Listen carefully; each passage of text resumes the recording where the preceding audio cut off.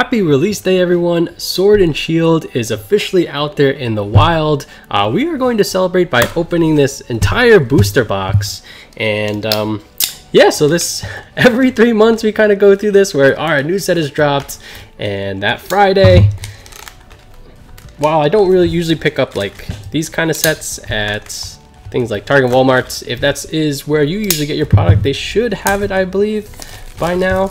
A lot of LGSs have been selling them for most of the week already. But all right, let's get into another 36 packs of Sword and Shield.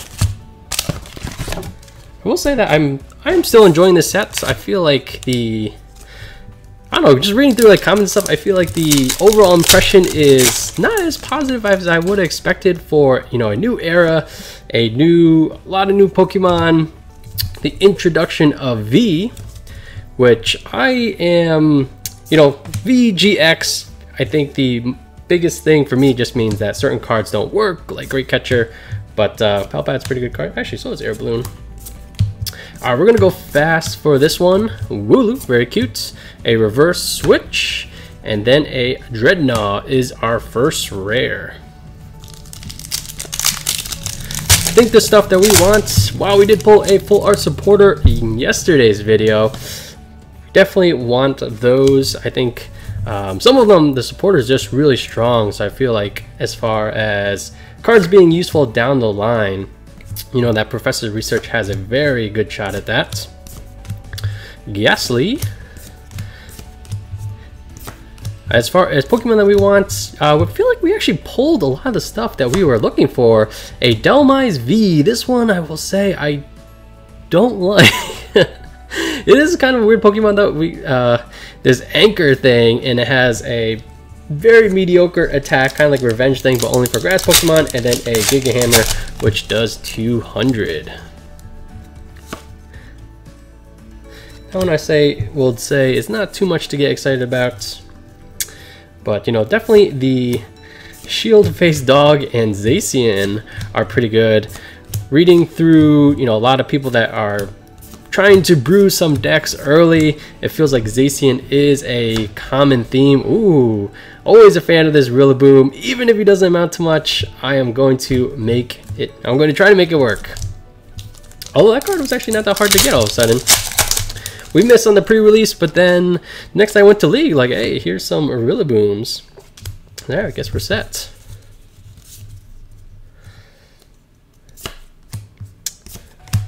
But yeah, I think then as far as the trainers, I think will obviously be super useful. The Quick Ball, I think, will probably be the secret rare that I want the most outside of Professor's Research and, of course, Marnie.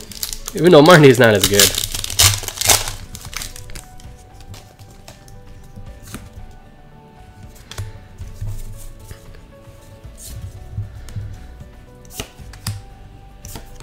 But yeah, just looking through some of the pre-order prices of a lot of the cards, they are pretty low. So I wonder if the reception is not as positive as I was expecting.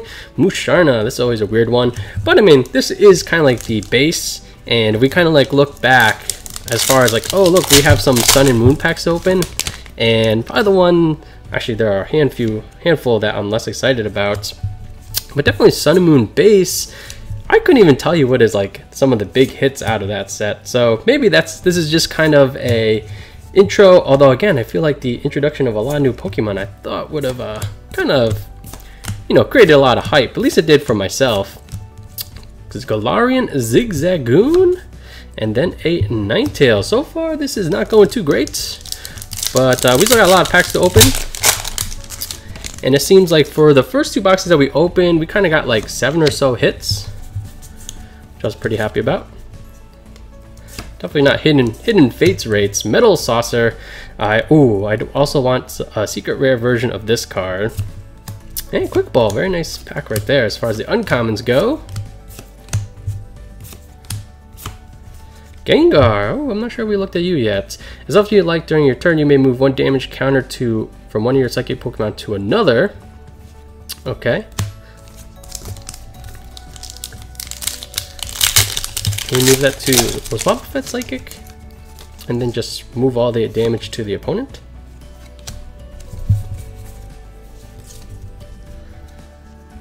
But yeah, what are you hoping to draw? I feel like one of the biggest hits is that Zacian gold card, which we pulled like on our second pack. So then it's like, all right, what else are we hunting for? I always feel like when opening packs, I need to have a target. I need to like just zero in on something and go for that. So we already checked off the Zacian. Yeah, there's a handful of supporters. I think that quick ball is what I want right now. When I was trying to create some decks and playing at League, it felt like this quick ball is amazing. Mawile, Baltoy, and Grapplock. Interesting Pokemon. I think some obvious ones that will be very popular or is that Snorlax VMAX. The Lapras one doesn't seem that great to me. A Lumberry. Aurora Energy. Saw some people trying to brew with that card, and I was kind of surprised because I would have thought that the Rainbow Energy would be a better way, but there was some good points brought up, you know, that Chomp is still very relevant, so that 1 damage could actually make a big difference.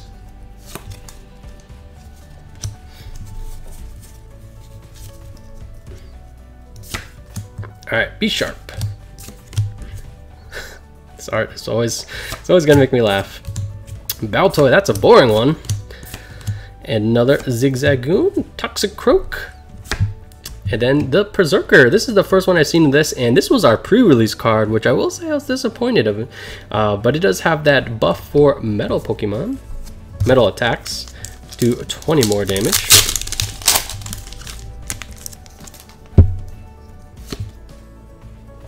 Fortunately, that is something you need to evolve into, so I'm not sure that's going to be good enough. Switch. But yeah, let me know how your release day goes, and especially if you get some spicy pulls. Always good to hear how you guys are doing in your packs. Oh, that's Zacian V! Shoutouts to Saitama. Showing me a picture of like, yeah, pre-release, everyone had one of those. There's like 3 people pulled that same exact secret rare card. Ooh, okay, we definitely got something in this pack. The Noon, it looks like it was a dark border, I think that's just V cards that have that. Let's see if we could pick any V card. Let's go for Zacian. Boom! Sojourner. This is another one of the less exciting ones for me. Guard press, take less damage, but only 20, and then an attack for 150 for 3 fighting energy. All right, let's get some better pulls. I will say this is not the fire opening I was hoping for. Shady Dealings. This this trainer drawing engine. Wonder how many decks are going to leverage that. Ooh, okay, a reverse Chinchino, very nice, with that trade ability. And then a Noctowl.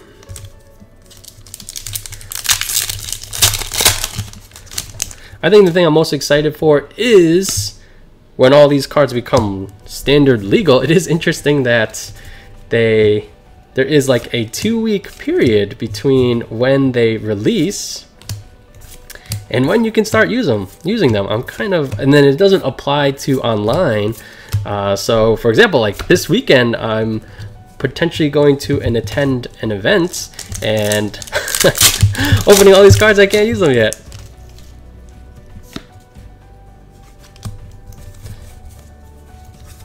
And any list I do want to play, it's a little bit more difficult. It's a little less useful to test them out online as well. Rare Candy, good card. Corvusquire. Krabby. Minchino, the Ponyta. Oh, we've yet to see the Rapidash. It protects from all special effects.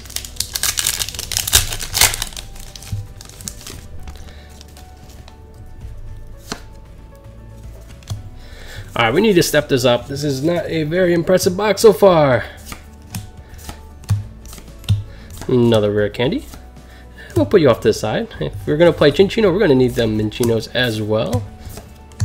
Wooloo, the Silly Cobra, and a Cinderace. I think I like the other Cinderace better, the one that does 190, and when it comes into play from the bench, you can move 2 energy from your discard pile onto it.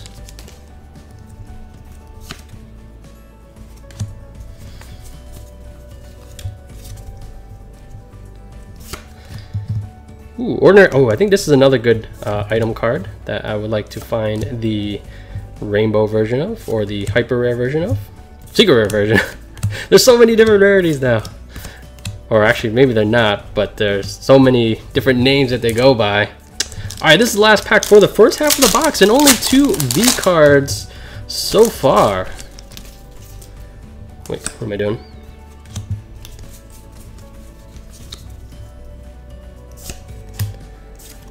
Seeking, another Ordinary Rod, Salandit, Ponyta, Big Charm, and then a Turtonator. Wow, I do like that art. I'm just gonna clean up real quick. All right, let's keep pushing on. Definitely, we're gonna need to hit some really good stuff to turn this into a very good box. And if you do play the online game, definitely attend one of our Twitch streams, as we will start doing Sword and Shield giveaways throughout our streams. And we do stream Monday, Tuesday, and Thursday evenings. Yemper. Ooh, okay. I think this is our first Rapidash with Pastel Veil. Your Pokemon recover from all special conditions and can't be affected by special conditions. You do have to evolve it, but then Psychic is not too bad. 30 damage plus 30 damage for each energy attached to your opponent's active Pokemon. Oh, nice! We got, I think this is our second one. Snorlax VMAX. I think this will be one of the popular ones. And this falls in the category where I like this version better than the Rainbow. I do want the Rainbow just for max rarity purposes, but this one looks much better. I feel like you can really see this crazy Pokemon with all that stuff. He has like a whole world, not on his hand, on his belly. My opinion, one of the better VMAXs, or Gmax, whatever, Gigamax. Alright, so second half of this box has started much better than the first half of the box. And I do feel like the pull rates are pretty consistent for boost. What? Another one? Okay, Saitama, I think you're right. This card is not that hard to pull. And we got our second one already. And looking at TCG Player, this seems to be the card to pull. Let's see how we're doing on centering. Is this a good card to send to PSA? I feel like the centering is not perfect, so probably not. But very cool card. I'm glad we went with the other side, just because kind of like the first box where we just started off so strong and then things got a little much slower. This was the kind of the reverse. And kind of what I was saying before is the pull rates, they're not entirely consistent, but so while there is variation, you almost always get whatever, like that 6-7 pulls. And so if they kind of, you know, it's kind of more backloaded in an opening, I don't mind that, provided that we're opening the entire box. So yes, this side of the box is much better. We hit the same number of hits and the quality is, I don't know, 4 or 5x maybe? The Wacky Egg.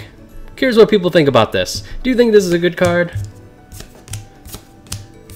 You see it because if let's say you get like stamped or something, having a lucky egg is a reset on your opponent's attack most likely, and then they'll just refill your hand size. Pokegear 3.0, very nice. Poltergeist.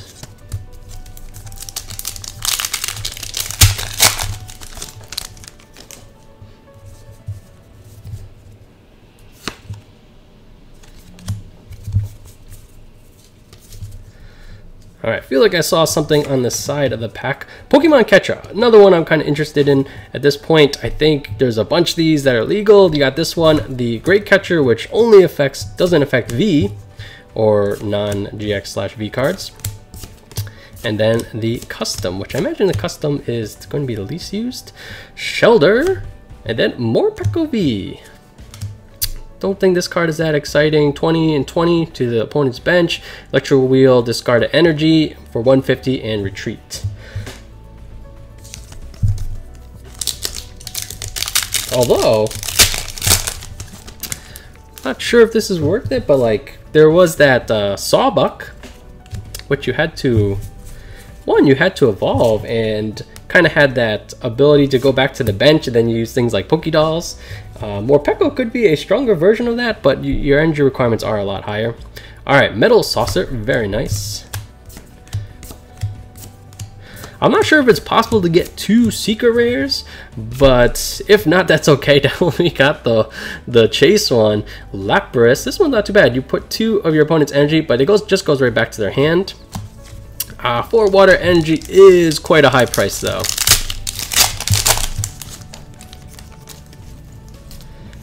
But I think those, I don't know what to call them. I'm going to call them D-ramp, unramp, the energy removal attacks.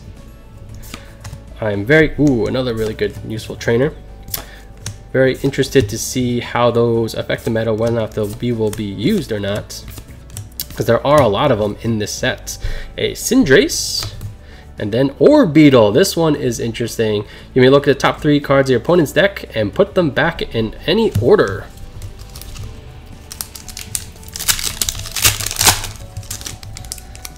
So if you know they're looking for, you know, that welder, you can try to prevent them from drawing it.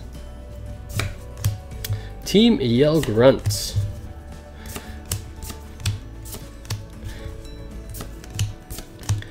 And one thing I will say is that as I'm trying to think about different decks to create, I find myself not using too many of the new cards. Like I see Zacian a lot. I still like the Meowth, but then I feel like it's those trainers that are just really strong. That Quick Ball, that Professor's Research, that Evolutionary Incense. And so I'm curious what decks people will come up that do involve the new cards. Beyond the trainers, at least. Beyond, or I guess I mean these Pokemon. You know, I do like the Torkoal. I feel like its damage output is kind of low, even for that attack that does remove 2 energy. Alright, so we are starting to wind down in packs. But yeah, hope you enjoyed the video, and hope you can get some product for yourself, as it should be available in everywhere that isn't sold out. Hyper Potion, this card sounds pretty bad. Hoot Hoot, a Score Bunny. Pikachu, Sinistea, a Gengar reverse, and at least it's a, I think it's a holo. Ooh, nice. Sableye V is actually one that I'm very interested in. There are some, you know, Weavile still around, so we could probably try to make it work. Some of these dark decks, dark box decks or whatever. But that Crazy Claws, 10 plus 60 damage for each counter on your opponent's active Pokemon. And I think the Umbreon card, like it has some piercing damage, or one of them has piercing damage, and then this one can finish them up relatively easy with just 2 energy. And this is one where I do like the full art version. And one thing I will say about the new set is there's not 3 versions of every ultra rare now. There's only 2, which I am very happy to see. And they kind of mixed it up. So some of them, like Sableye, only gets the, I'm going to call this the full art treatment. Some of them, like, actually we don't have, there are some rainbow ones, and then there are gold ones. So instead of having, you know, 3 different versions, or to some degree with a, once, like, if gold continues to be a thing, you know, not 4 versions of the same card to look for or potentially pull, you know, they limited each of them to 2. And kind of makes this whole secret rare thing a little less ridiculous. Aurora Energy, and then a Rhyperior. Did we look at this guy yet? Isn't affected by resistance. Bedrock Shake. This does 60 damage to each bench Pokemon that has any damage counters on it. Ooh, yours as well.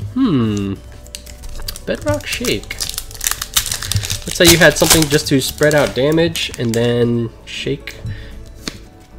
But it does affect yourself as well. Alright, not sure how many hits that was, but now I'm very happy with this box. We got that main chase card again. Maybe we should do more booster box openings. That seems to be where we get all these Zacian, gold Zacians. We've hit 2 Zamazenta, 2 Zacian. And I'm very happy that Zacian is the one we keep pulling the gold version of. Alright, only a handful of packs remain. Let's try to get one more hit. I'm not sure if the supporters count as, like, just the, let's say, the regular full art. I don't think that counts as a secret rare, so let's pull one of those. Give me that Professor's Research. Or that Marnie. Just not Beatty. I don't like Beatty.